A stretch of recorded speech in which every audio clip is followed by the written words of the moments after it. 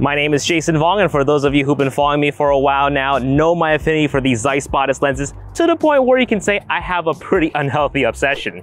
But that's not today's video. Today's video, we're actually going to be examining how well the video autofocus performs when you pair up these sexy lenses with the brand new Sony a7S III.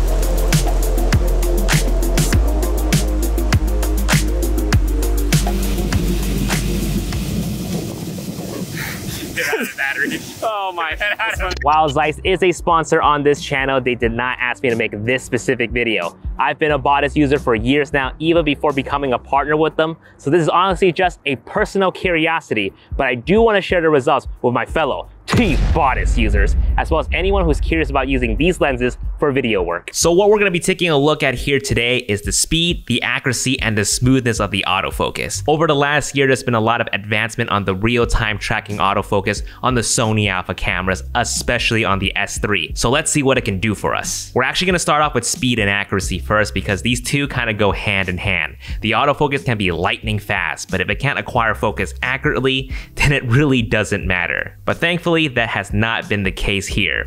As you probably saw from the few footage that I've shown already, it's snappy, it's fast, and it locks on quick. This also has to do with the new detailed autofocus control introduced to the Sony a7S III, which defines a clear rate at which the camera reacts to shifting focus and how quickly it needs to do it. Instead of the vague, slow, medium, and fast where you would find in the other Sony models, you can actually select numbers on the a7S III. Speed goes up to 7, which controls how quickly the camera and lens acquires focus, 7 being the fastest and 1 being the slowest, and 1 is really slow, by the way. And sensitivity goes up to 5, which controls how quickly it needs to react to change subjects to focus on, 1 being really stubborn to stick focus on the initial target, and 5 being ADD, where it changes its mind constantly. Here's a basic face and eye autofocus test with the 18mm and the 25mm both shot wide open. As I'm moving into frame, the camera and lens react immediately to focus on my eye. How the real-time AI autofocus work on the Sony cameras is that it prioritizes eye first, then face, and then whatever is the most distinct and closest to the lens. As I'm rotating into frame with my back facing the camera first, it already achieved focus because that's what's most apparent in the frame.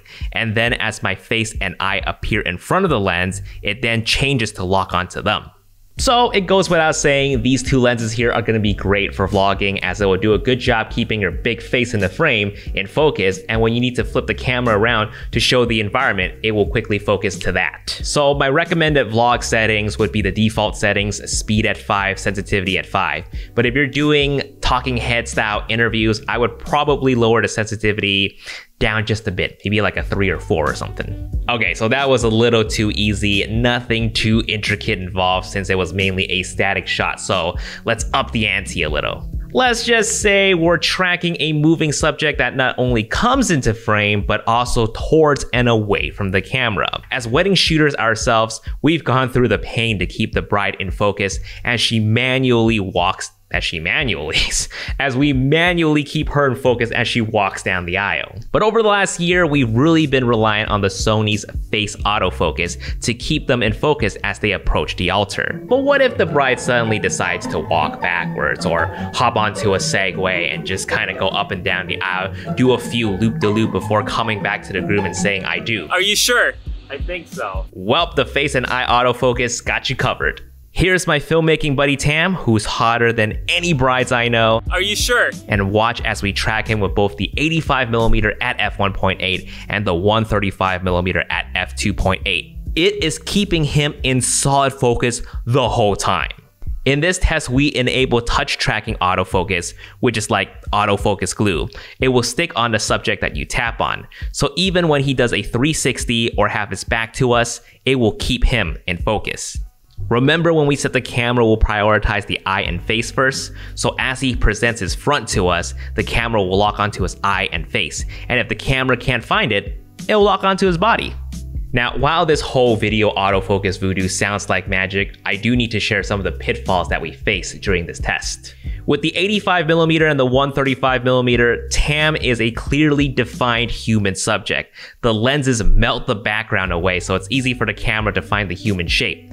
But when we swap to the 40mm, where it's much wider compared to the two telephotos, suddenly what he was wearing sort of blended into the background. This fool here dressed like the beach. Talk about terrible fashion choices. As we were tracking him on the 40mm, there were times where the autofocus glue would sort of lose it and sticks to the basketball pole instead, or even the wall in the back.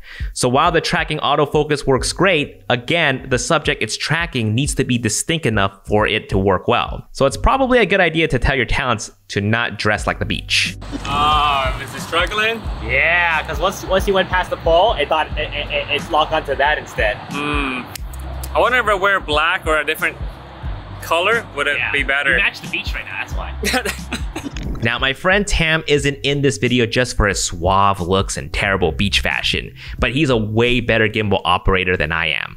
Check this shot out. Shot on the 135 f2.8 on a gimbal, combining everything that we've learned so far. We're doing orbitals, we're doing some intricate complex camera movement, and my God, I'm in solid focus. And as the camera's tilting down, it's keeping my leg in focus. No hunting, no breathing, no pulsing. Now, granted, we could have tried this shot again to try to perfect it, but we were really against time. The sun was setting, but oh my God, holy cow, that's amazing. The 135 with its buttery look and the fact that it was light enough to balance on a gimbal to get these incredible shots on the beach. Damn!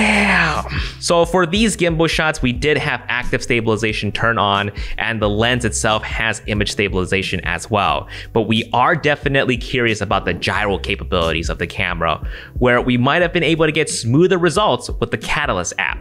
Brandon Lee, Sony filmmaking god bless his heart, made a really good video talking about this phenomenon. There is a new generation of stabilization, not in the gimbal, but in the camera, that can make your gimbal shots look pretty much perfect. And that's the gyro stabilization of the Sony a7S III. I will link his video for you to check out. Essentially, you turn off any sort of stabilization in camera, but the camera itself will still record the gyro data within the footage file. So when you port it into the Catalyst software, it can actually give you stabilized results far better than what any editing software can with its built-in warp stabilization. Okay, too much face, too much eyes. Let's go ahead and do some object tracking. So we already know the camera does a great job keeping things in focus even without eyes and face. So there's really not much for me to add here, but I do want to talk about this one shot where we struggled just a little bit. This is a shot of me using the camera and shooting out into the beach. And as Tam was pulling back, I mean, it wouldn't keep the camera in focus. It's a fairly complicated shot if you think about it, to be able to move away from the object while simultaneously keeping it in focus. But what we found out was that prior to this shot, we set the autofocus speed to slow for one specific shot where the camera would rack focus to me as I walk into frame, which worked great, by the way. But we forgot to change the speed for this particular shot. Once we upped the speed rate to 7, as Tam was pulling out, don't say it. As he was pulling back, it kept the camera in focus, and we even did one where we tracked towards the camera. And while it did a great job, it suddenly focused on my thumb instead. So the key thing here is that while the autofocus is spectacular, you really gotta know how to use it and understand some of the potential pitfalls that you might come across. It will probably take some messing around, especially with the settings while you're on the spot shooting, so just be prepared for that. And finally, we gotta be talking about smoothness. Now, most filmmakers would do rack focus manually because they have lenses with really fine focus control to do this super easily, especially with the cinema lenses. The biggest critique with most mirrorless lenses is that they use fly-by-wire focusing, which makes it extremely difficult to do any sort of manual rack focusing. It's just the way that these lenses are designed to be able to work in conjunction with the camera's autofocus, while at the same time keeping them lighter and using a different focusing technology. The ZEISS BATIS lenses are unfortunately fly-by-wire focusing, so to be able to do rack focus manually with your hands with these lenses.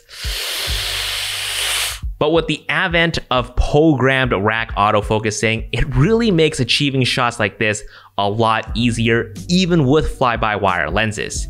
Here's a shot of my 2 morning coffees with the 85mm f1.8 at around 2 or 3 in the speed settings, and it gave me some really good, smooth results.